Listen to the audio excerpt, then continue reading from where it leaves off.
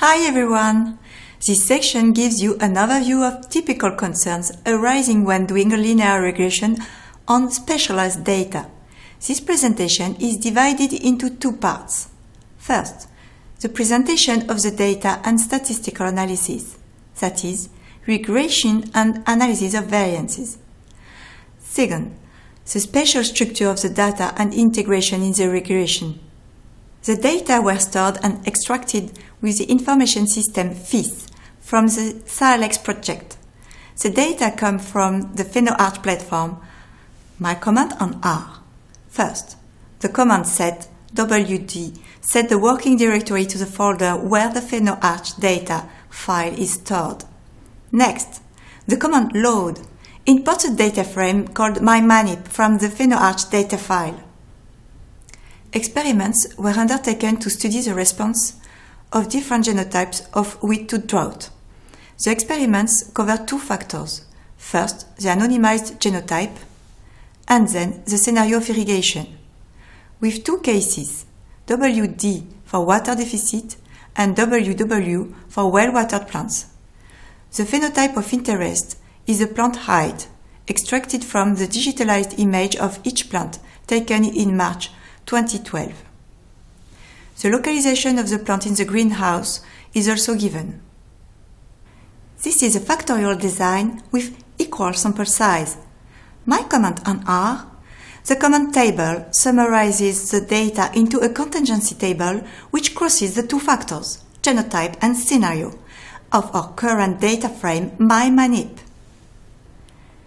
This is a heat map, a drawing in 2 dimensions of the greenhouse with intensity of color from blue to red relating to the plant height. In other words, we can visualize the plant heights at their localization in the greenhouse. The right part gives a visual impression of lower heights, which is coherent with the experimental design, as this part of the greenhouse was under the water deficit scenario. The bottom left corner of the greenhouse looks blue more frequently, so indicating lower plant heights. This may be due to the genotype and its interaction with the scenario of irrigation.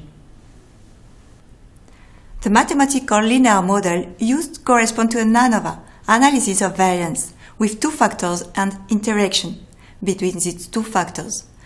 Mu designates the mean value of the first genotype for the first scenario, WD.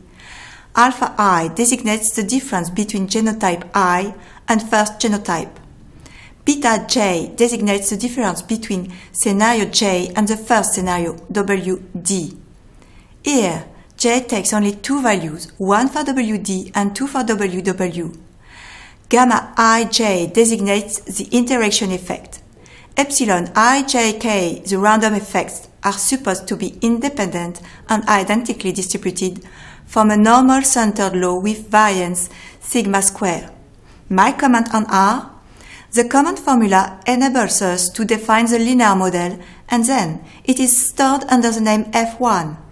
The command LM does the linear regression, estimation of the parameters with the specified data frame, here mymanip, and then the results are stored under the name model. The command ANOVA computes and prints the table of analysis of variance. My comment on results, the three effects are significant, p-values under 5%. The residual standard error of the plant heights is the square root of 41,833 and is equal to 204.5 pixels. This value of 204.5 pixels represents the plant height variability which the model cannot predict. This heat map of residuals shows that the height differences due to the scenario of irrigation have been wiped out and shows negative residuals in the bottom left corner of the greenhouse. The model underestimates the height of the plants in that corner. Therefore, we can conclude that the genotype and its interaction with the scenario do not explain the lower heights observed in the bottom left corner of the greenhouse. A spatial structure in the residuals remains. My comment on R? The aim of the first line is to create a copy of the current data frame mymanip under the name CO. From package SP for spatial patterns, the command coordinate specifies which variables are used to define the coordinates of the plants. From package gstat, the command variogram computes the experimental variogram of the standardized residuals from the linear model. In the last line, the command plot draws the experimental variogram to visually check the existence of a spatial structure. My comment on the plot? Imagine two widely spaced plants. Do you expect them to show synergy? No, you expect the distance to increase the variability between plants. This is exactly what is represented in the semi-variogram. Each point of the experimental semi-variogram represents half the variance between residual heights of the greenhouse plants, separated by a specified distance. For adjacent plants, the half variance of semi-variance is around 0.85 and not null. This value is called the nugget effect. For a distance higher than 15 units, the semi-variance is stabilized and has reached a seal of 1. What can we conclude? Under a distance of 15 units, there is a spatial correlation between plants. In other words, we assume that a plant can influence the other plants in a range of 15 units, with the following rule. The closer they are, the more they are related, as the variance increases with distance, within the range of 15 units. So what can we conclude? Under a distance of 15 units, there is a spatial correlation between plants. In other words, we assume that a plant can influence the other plants in a range of 15 units with the following rule. The closer they are, the more they are related, as the variance increases with distance, within the range of 15 units. My comment on the left plot? The experimental variogram is adjusted with a model defined by 3 parameters. The nugget means the variance between two adjacent plants. The range, the distance beyond which we expect plants to be uncorrelated. The seal means the point at which the maximum value and independence is reached. My comment on the right plot? There are several mathematical models for variograms. Among them, the most usual are the exponential and the Gaussian models for smooth increases of the variance inside the range, the linear and spherical models for a rapid increase in the variance inside the range. Just one remark.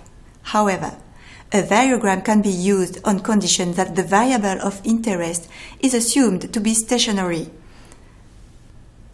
How do we take the spatial correlation into account?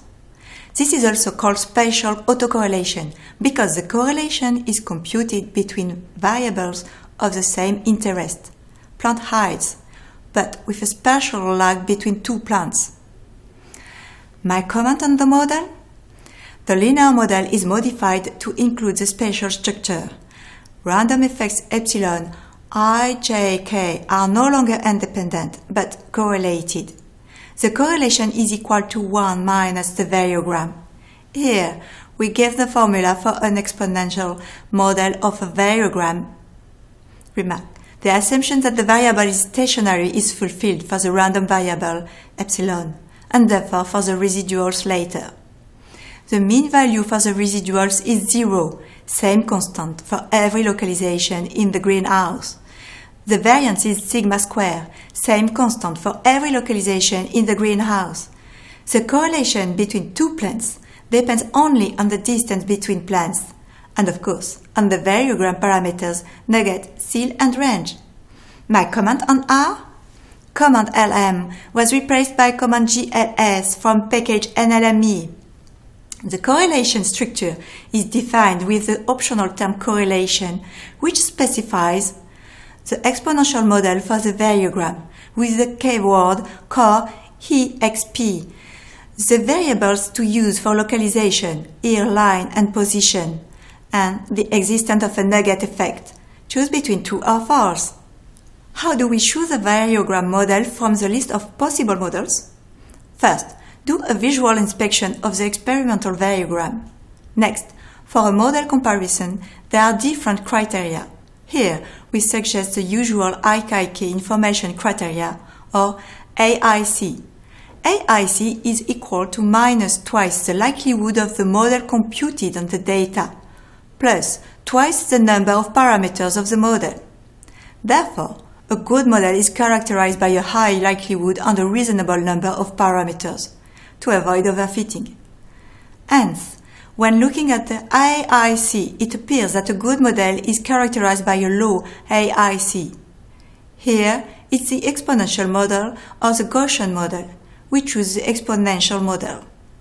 No special structure seems present in the residuals any longer.